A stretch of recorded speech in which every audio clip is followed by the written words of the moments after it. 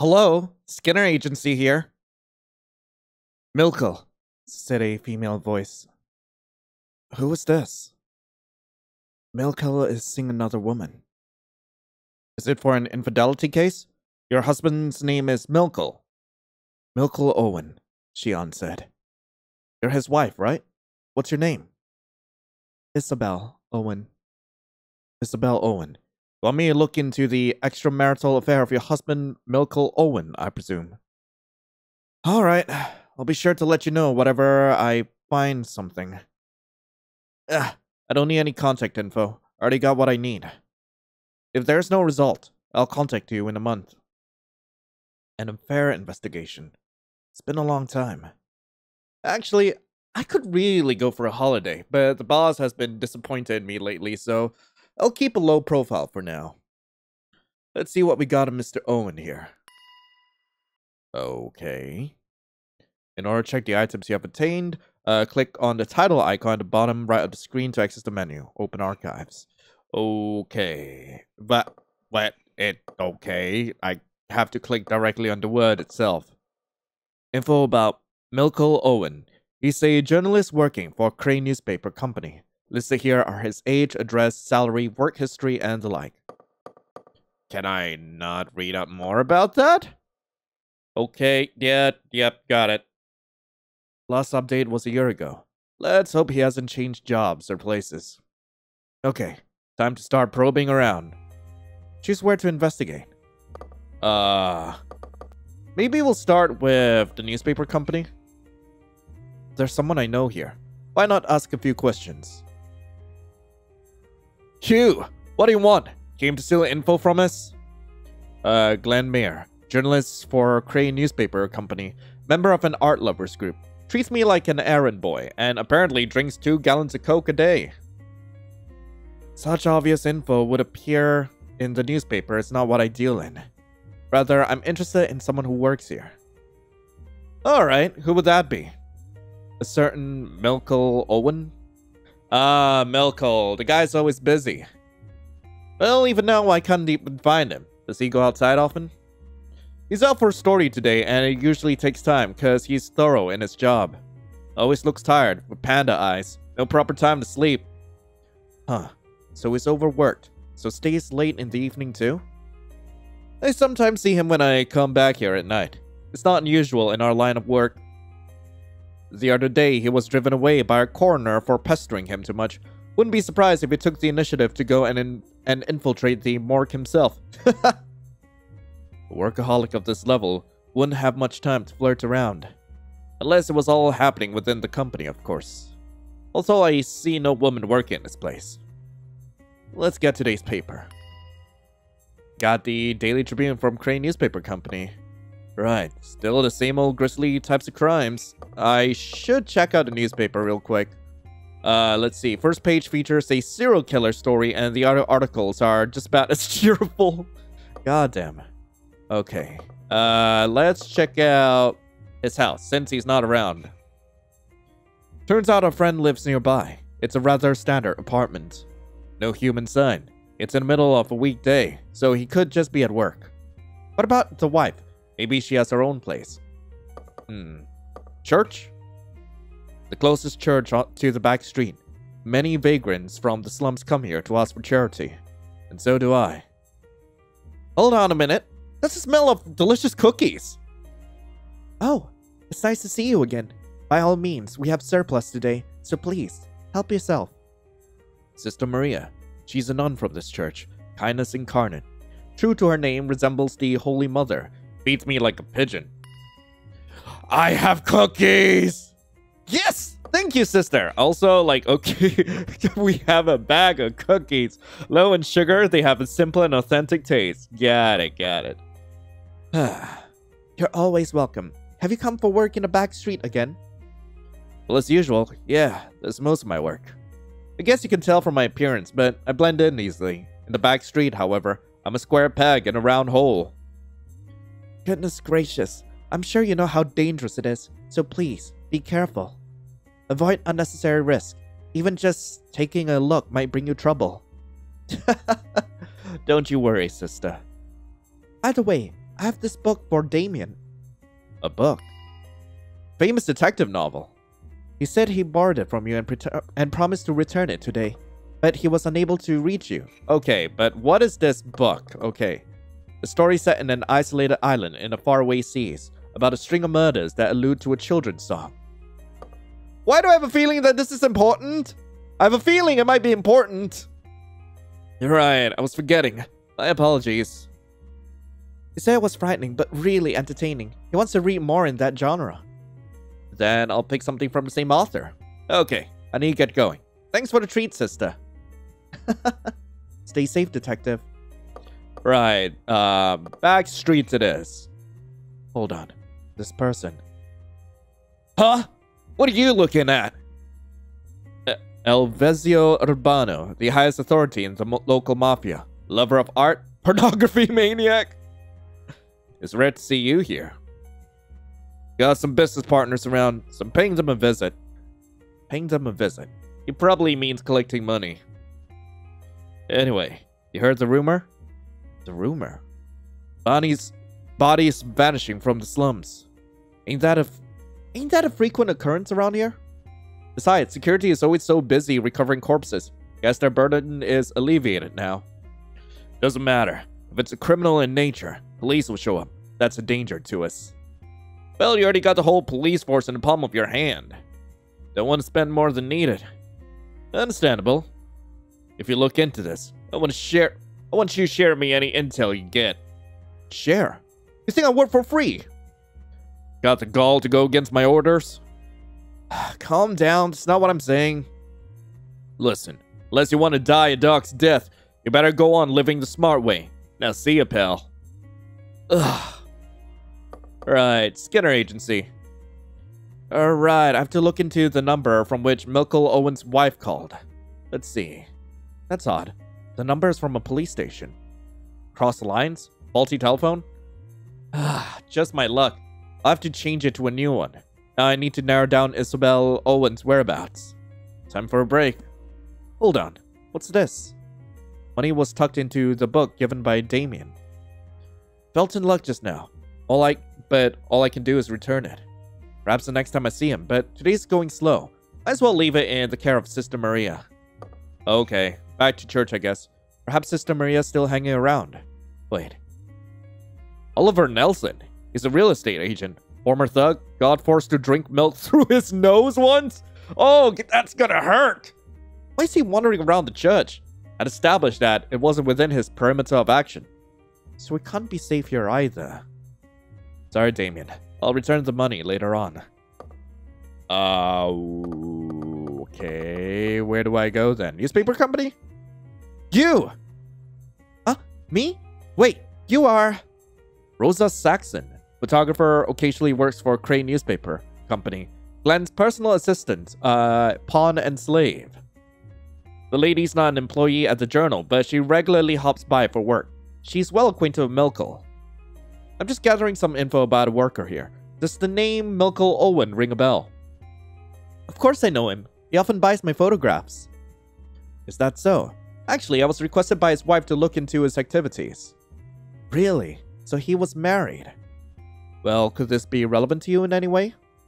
To me, to tell you the truth, we're not particularly in good terms, so... Sounds like she's not the one. In fact, it's quite possible that he hates me. I'm a bit slow and indecisive to his liking. When he dropped a pocketbook and I picked it up for him once, he yanked it away from my hands. He asked me many times if I looked at the contents. I simply picked it up because it fell down. He doesn't trust me. I wonder if there are pictures of his mistress inside. Oh, speaking of which, lately there's a nice scent around him. A nice scent? Yeah, like perfume, you know? It's looking more and more like a case of infidelity, indeed. I'll just have to find out the other person's identity. Got enough info at the newspaper company. Let's investigate elsewhere. Okay. Back to Milkel's house? Anyone returned yet? Still no signs of anyone. I need to check again at night. Back to the back street, I guess. Here we are again.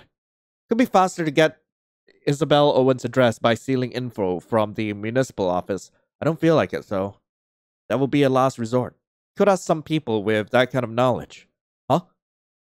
Hyde! Hyde Nelson. Looks like an upright fellow, but is a corrupt informant cop to the mafia. Conceals his frail physique beneath oversized clothing. Oh, great. It's you.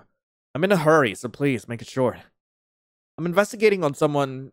Well, maybe you could help. Who's that? Milko. Isabel Owen. I need her address. I'm not sure where she lives. I'm not sure whether she lives with her husband. You mean currently? Well, of course. If that's the Isabel Owen you're talking about, she died a year ago. What the hell? What? I was there, so I remember. They had incessant fights. It drove her to commit suicide. The husband is a journalist, so maybe that's why I didn't make the news. A year ago? I've been negligent with my updates. But wait, more importantly, who in the world was it on the phone then? The call was from a police station. Some cop messing with me? No, I doubt it. After all, I have police inspectors as clients. You okay? Yeah, sorry for the bother. Thanks for the info. Have this. It's not much though. I can't accept money. People might mistake it for shady business. Truly the mindset of the mafia. There's no questions about his affiliations. Night is starting to fall. It was all a fool's errand. What am I even doing here? Trying to regain wasted time? Pure curiosity? Maybe it's just my nature as a detective. Time to go home. I'll take care of the info updates and all that tomorrow. I'm drained. Ugh. John Constantine? Hello? Ain't that other fellow Milko Owen? He sure is home early for someone supposed to be constantly overworked. Ugh. Stupid narrow stairway. Why is he carrying that heavy baggage? A person could fit in that suitcase. Oh! Oh no! No. That can't be. Well, I need to clear one thing before leaving. Is he still here? You're a hard-working man, detective. Glenn warned me. Said Skinner Agency was prowling after me. Ah, god damn it! Should have muzzled him. Can't believe it didn't strike me earlier that he would sell the info. After all, he and I are in the same type of trade. You know what? It's alright. I wanted someone to know. Oh, please, come in. There's something I want to show you. I suppose you're not going to drop that knife? Not until you're inside. That's what I have to do. Otherwise, you'll just escape. I'm not even interested in your secrets, Milko. Look at it from my perspective. I have no idea what you already know. I'll just spill out everything, then buy your silence. Money and new information. Maybe I'll regain today's wasted time after all. Alright, I'll play by his rules. Till he's done counting his tail. If push comes to shove, my stun gun might come in handy. Would be a shame to be defeated by a mere journalist. Also, I do want to save real quick, just in case. I have no idea how this is gonna go. If money's involved, I guess it's fair game. Now, just to let you know, my boss will know right away if you kill me, so think about your actions carefully now. I'll keep that in mind. Don't want to end up in the can either. So, this is his room. There's nothing strange so far in the furnishing, but there's some pungent smell, like a heavy-handed dose of cologne. The perfume's strong, right? I tried what I could, but I can't get rid of the smell. Ugh! What are you carrying inside of the bag? Is it a human being? How sagacious of you, detective. It's time to let you in on my secrets. You might be shocked, but I'll start with some pictures. The notebook. It's as Rosa was saying. Obtained pictures from notebook. Oh. Oh dear. Wait, what? Well, I have no idea what I'm looking at. Part of Milko's personal collection. Since there is no external wound visible, it looks like a doll at first glance. Oh, he's a serial killer. Yeah, that's fine. Yeah, this is just like another Tuesday for me? No idea. Careful now. They're precious. Coroners wouldn't let me take pictures, so I had to sneak into a hospital. I prefer corpses from hospitals anyway. I was so interested in bodies from criminal cases and the like. So that's your secret. I guess it's not much of a secret. I am a necrophile that... Excuse me? I died. What? Okay? Okay. Like, I'm just gonna leave you to your hobbies, my guy. Just pay me and get me out of here. Oh my god. What is that corpse? Huh? I retrieved it from the slums. Hey, I'm not stealing anything, so it's not illegal, right? They are destined to be burned, then spread over a flower bed. It's a waste not to look at them and touch them before that happens. Ew! I have a collection of pictures. My preference is for discolored bodies that died from illness. But obviously, this type is stenchful. When they start decaying, I have to dispose of them. I use my parents' farm for that. You sure are one deranged freak, Milko! Judging someone based on the majority is proof of how prejudiced your world is. I didn't realize the beauty of corpses when I was younger either. How did I even go on with my life till now? Even when marrying my wife, I kept looking at her, wondering why she had been my choice. See, I don't like pretty things. When I look at a field of flowers, I just want to burn it all. My wife too was pretty. You killed your wife and framed it as suicide? No, nothing of the sort, detective. She did it all by herself. My job's gone busy, especially with the crime rate. There were stories every hour of every day. I kept getting home late, exhausted. I had no interest in my wife anymore, so she started suspecting me of cheating. Cheating, in fact. That was around the time I grew fascinated by the splendor of corpses. I had the chance of seeing corpses on the job. Oh, I had already seen corpses during funerals, but these are preserved, fixed, embellished. Fresh cadavers are something else entirely. Untouched bodies are a sight to behold. They have a vitality that even the living do not. I started going to play with the cadavers after work. That's the reason why my relationship with Isabel went sour, you see. Yet, when looking at her turning hysterical, I remembered what I loved so much about her.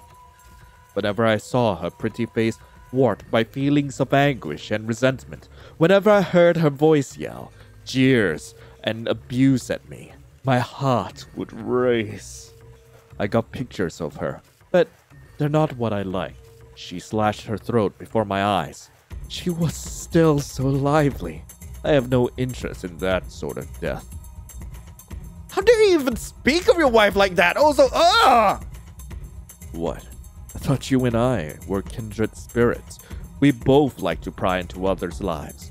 Find out what secrets lie beneath the surface. That's just a job to me! I derive no pleasure from it! What a shame. You're still unaware of the charm of your work. Being a journalist is a vocation for me. Until I came across that first corpse, my life had no meaning. Or rather, my first true blessing was to discover this city. There aren't many cities out there where you can regularly catch sight of dead people on the wayside. It's this foul city that introduced me to the deceased, and there are many more waiting for me. This is my Garden of Eden. Before arriving here, I had nothing. I just watched the others and did the same as them. Something was missing in my life. Something in me was left unfulfilled. But I finally found it. I finally found my own way of life. It doesn't matter if others can't understand. It's my very own form of art. In any case, there's no reason for me to kill you. I'd just go to jail. I'd rather keep enjoying my freedom. That's why I'll hand you some hush money. Keep my secrets. Don't mention my stealing the cadavers, nor anything of the sort. If I hadn't answered the phone, hadn't mistaken it for a request, hadn't neglected to update my info, knew of Isabel's death, didn't cling on to money and time, then I wouldn't have figured out this man's dirty secrets. Now, just nod to show agreement. I will protect my Eden. I will keep living in Eden. I am the one who dwells in the Garden of Eden. Just nod. Oh, damn, what the hell? I can't draw. I'm not the best at taking pictures either. Because of my work, I write a lot. That doesn't mean I have a special talent. However, I know true beauty when I see it. Isabel. What used to be my wife was now lying on the floor, emptied of life. Whoops. Without thinking, I tried to wipe off some blood that sprinkled on my face. Of course, there's such a thing as bloodstain pattern analysis, and I don't want to be suspected of murder. I better not touch anything. She's not breathing anymore. Let's just call the cops. Yet, the timing was so perfect. Everything is going too well. Captivated by the natural grace of the corpse, I was stunned that a human could die so quickly. Never before I had felt so keenly in the presence of God, still telling me to take what I sought. By some chance, am I loved by him? Is this his blessing to me? Isn't he delivering me from all ties and granting me power? The power to love mankind? If that is so, then why does she have to die? It was unlike her to think of me as unfaithful. Unlike the person she was when she chose me anyway. Perhaps she was misled by someone else, or she just fell victim to my power. Whichever it is, she is now banished from Eden. Alright, time to move on. Once the funeral is over, I'll be free at last. In my Garden of Eden, each blooming flower will be a dead human body. I waited the arrival of police in elevated spirits. Good evening, I'm Milkle Owen. Hope you enjoyed Man in the Garden of Eden. The partition screen gets in the way, doesn't it? So, how did you like my story? Oh, you wonder if I'm in jail? This is actually a confessional, a little room in church where one may confess his sins. I'm honored to be using this service. Thanks be to God. Let's talk a bit about the main story. What, you think I'm disgusting?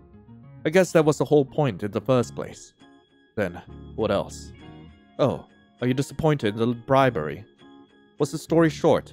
Well, just the format, you see. In fact, it's just the beginning.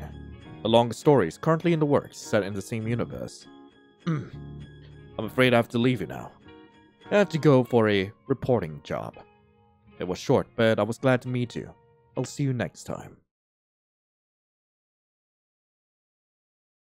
Yo! Yo! Oh my god! Okay. So that was Man in the Garden of Eden. I really hope you guys enjoyed it. If you guys do want to play this for yourselves, link to the game will be in the description below. This game is brutal. It's absolutely freaking brutal in its story. And apparently, like, yeah, they're gonna be coming out with a continuation of the story, like, set in the same universe. I'm kind of excited for this. I do love myself a good mystery every now and then. But in the meantime, thank you all so much for watching. Hope you all have a lovely rest of the day. And, as always, I'll be seeing you in the next video. This is Lion, signing off. Ciao.